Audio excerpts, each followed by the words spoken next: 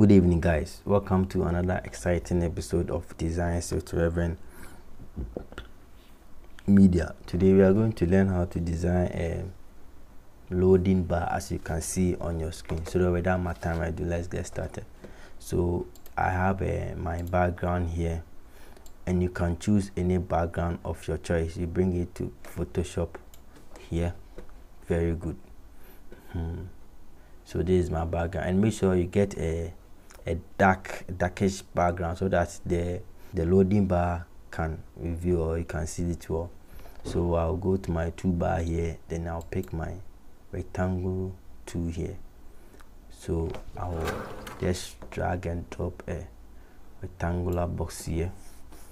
So now I'll change the color to color white, so you can change the color from here or from the property tool here. So if you don't see your property, you go to Windows, okay, check on property here, then it will come. Very good. So you can change your color there. You can also select this one, rectangular tool here, then you change your color here. So I'll pick white for my first color, then I'll duplicate this bar. So but before I duplicate, you see you can see this small circle with inner blue circle there. It is used for round corners. It's used to round the corners. So as I click on one, then I drag out, it will reduce the corner, but if I drag in, it will increase the rounded corner. Very good. So now, but this is only in Photoshop from 2018, I think 2018 to date. I'm using 2021 Photoshop now. So if you don't see yours here, you can go to, if you are using 2017 and below, as you select your rectangular box here, you go to properties here, then you will see this here. So it means this one left corner. So as soon as I click and drag one, you see it's controlling it. So but if I want it to affect only one, supposing I want it to affect only this side, so I'll select the rectangular box. I'll click on the property here, then I will click on the link here, this link chain here. I'll unclick it, then I'll do for only one. As you see, I can do for only one. Where is it? Can do for only one.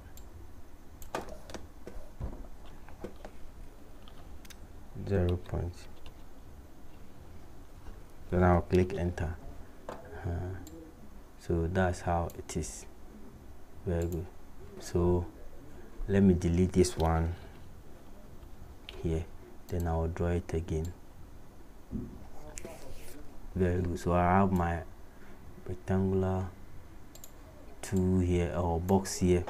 Very good. So I'll come to my property here, then I will link them together, then very good. I think this is okay.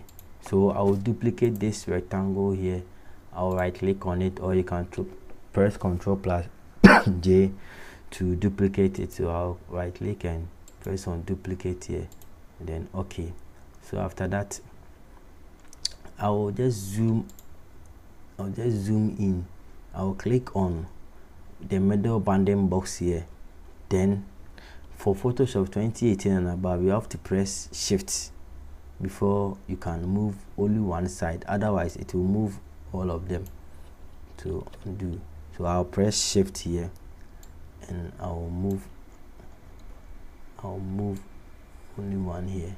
Very good. Just a very little. Then I'll come to the down here, I'll move only one again. Yes, very good. After that, I will come here, I'll press Shift to the right side, then I'll bring it here. very good, to the middle.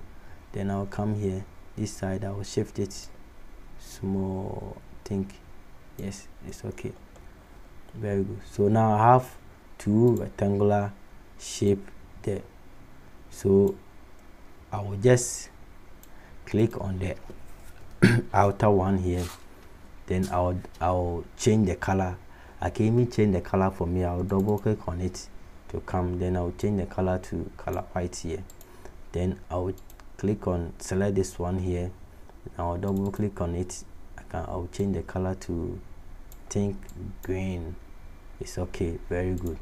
Now we are almost done, so I'll just select another rectangular tool here, then I'll drag from the middle here, yes, to this side, very good, very good. Then I'll change the color to color white. After that, I will reduce the opacity. You come to the layer section here, then you reduce it, you reduce the opacity of this rectangle. After that, make sure that this rectangle is on top of this green rectangle, so that you want to put this rectangle into the green rectangle, so that it will only be visible in the green rectangle. So let me see, this is my rectangle, this is rectangle, and I will select the green rectangle. So this rectangle is directly on top of the green rectangle, very good. So I'll click here, then I'll right click, then I'll create clipping mask, very good. Yes, now we are almost done, we are almost done. So let me bring this one down a little bit, very good. We are almost done. So now it left with your 50%. This one, make sure that it is proportional to what the percentage that you want to type. So this one is 50%, so I'll type 50% here, very good. Then I'll bring it here, 50%. Or I can also write loading,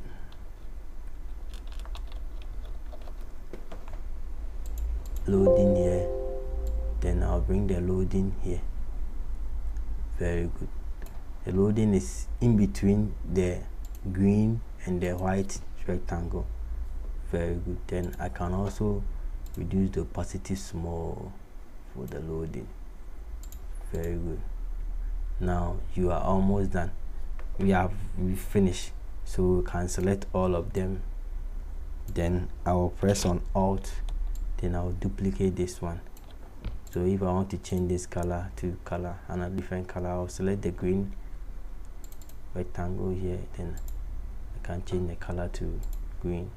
I change this color to color red with the help of the color picker, then this one to color red. So any color of your choice. This is how you can design a loading bar. Thank you very much. See you next time. Bye.